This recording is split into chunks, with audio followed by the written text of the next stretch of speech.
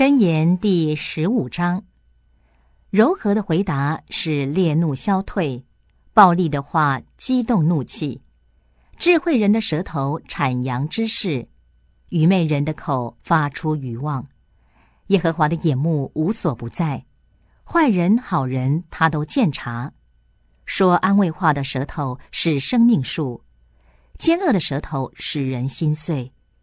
愚妄人藐视父亲的管教，看重责备的是精明的人。一人家中财宝丰富，恶人的收入却带来扰害。智慧人的嘴唇散播知识，愚昧人的心并不是这样。恶人的祭物是耶和华厌恶的，正直人的祷告却是他所喜悦的。恶人的道路是耶和华厌恶的，追求公义的人却是他所爱的。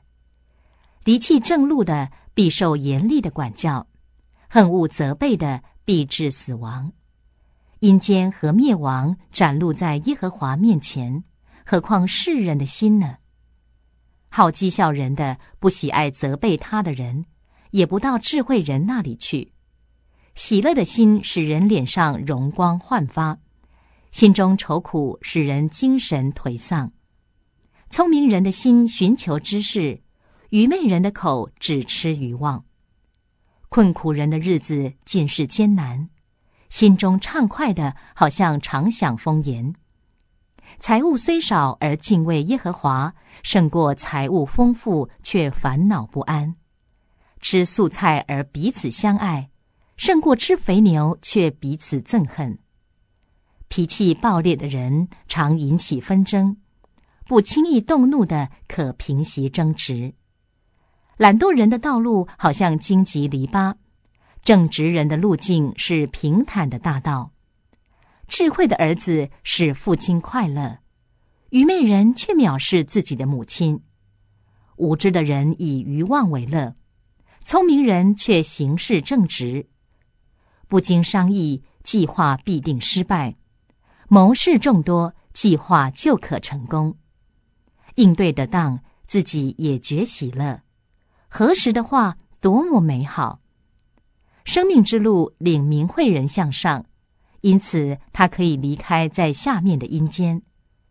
耶和华必拆毁骄傲人的家，却要立定寡妇的地界。邪恶的思想是耶和华厌恶的，恩慈的话却是纯净的。贪爱不义之财的，祸害自己的家；恨恶贿赂的，必可以存活。